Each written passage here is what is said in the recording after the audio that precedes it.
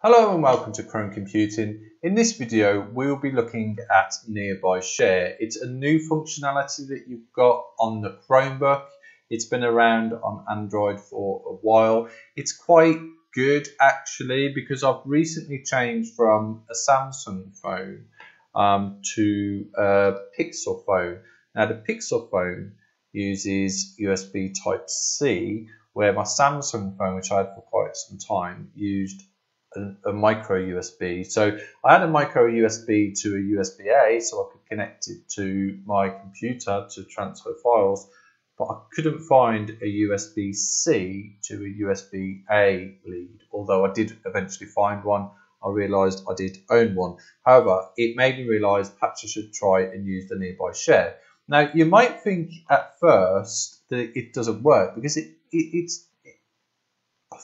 I think it could have been done a little bit better, but maybe that's just how it works. But I'll show you what I mean. So on here, I'll just do that, sorry.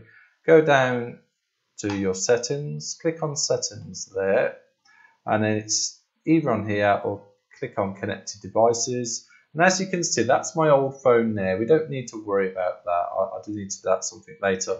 But here we've got here Nearby Share. And what you need to do is click on that. And when you click on that there. I'll open this up so we can see it. And device name, Dan's Chromebook. I've already done this. So when you first go into Nearby Share, what it might ask you to do when you click on it, it will bring up a dialog box where you need to put in your device name. I didn't have to put in Dan's Chromebook, it was automatically there. Whether I put it in a long time ago and I can't remember, I just don't know. But once you've done that and you've gone into the settings, you'll then get to something like this. And then you've got device visibility. So change visibility and change it to all contacts. Now you do need to bear in mind that anyone who you've got in your contacts will be able to share your data. So just bear that in mind. This is me just sharing data with my phone and my Chromebook, working on a Chromebook as well. So you click on all contacts and then you click done. And then here we've got visible to everyone. You'll be visible to everyone for 5 minutes. So you click on that and then it does that. Now this is where I first got a little bit confused because I was thinking, right, so I would expect now to see Dan's phone pop up here. But it didn't, so I thought there was an error, but it isn't, it's just how it is. So then on my phone, I'm going to find Nearby Share. So you'd have to have an Android phone, or you could do it from a Chromebook. So I could do it on my Acer Chromebook here to my Chromebooks if I wanted to. You'd have to go into the same settings. But on here, I'm going to go to Nearby Share, click on that, and visible to nearby devices as Dan's phone. And that's visible on the screen here, visible to nearby devices, Dan's Chromebook. I got a bit confused thinking, because of this, I would expect to have seen Dan's phone come up here, but no, you don't need to worry about it.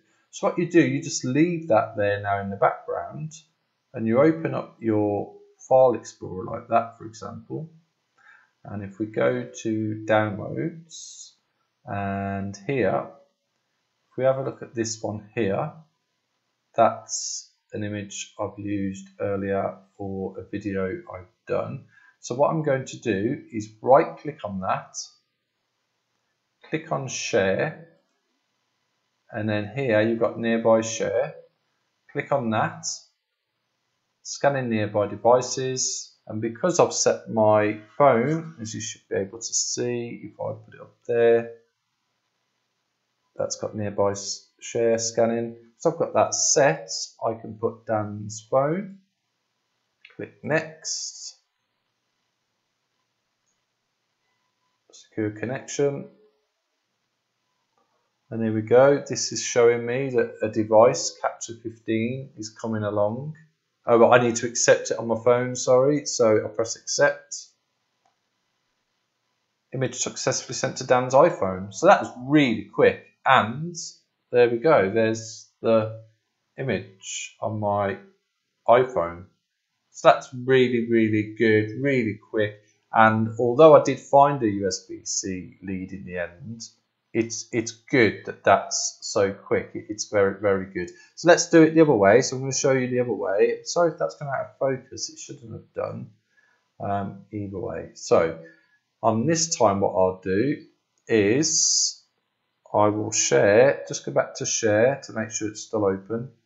No, it's gone off now. So visible to everyone for 5 minutes. Put that on there. So that's on. And then on my phone, I will go to nearby share.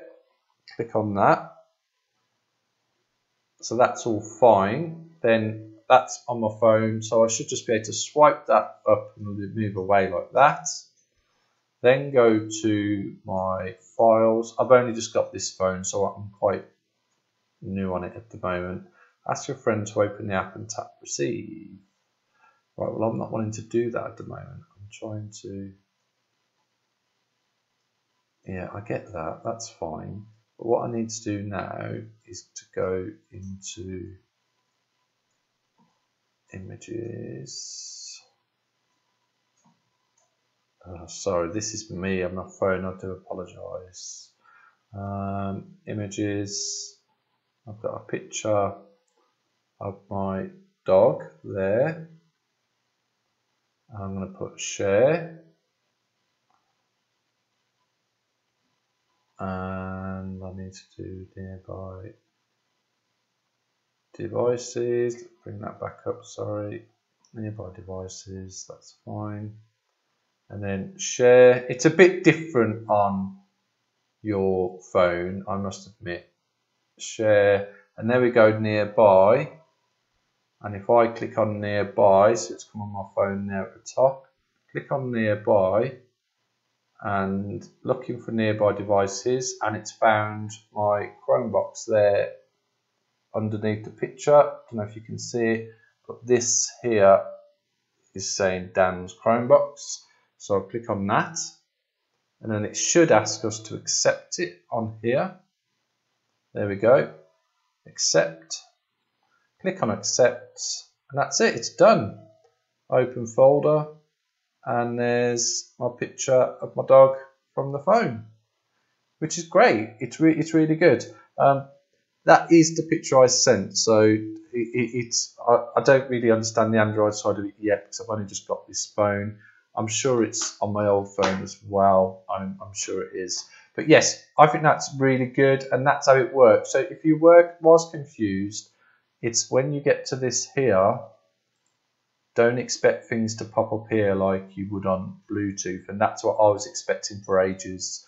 So it is a tad confusing a little bit. But yeah, I hope that video helped. That's how you use nearby share. I think once you've done the share, it does turn off automatically, but it turns off automatically after 5 minutes anyway, so there's nothing to worry about. And you could always go in there if you are extra vigilant and put in hidden until you want to do it again, just in case. I don't think you need to worry, because until you press that, and you have to accept it anyway, so it's, you know, it's no big issue. But yes, I hope that video helps. It's a new functionality. Having new functionality on the Chromebook is always great. If it did, please like the video below and subscribe to the channel for future videos, and thanks for watching.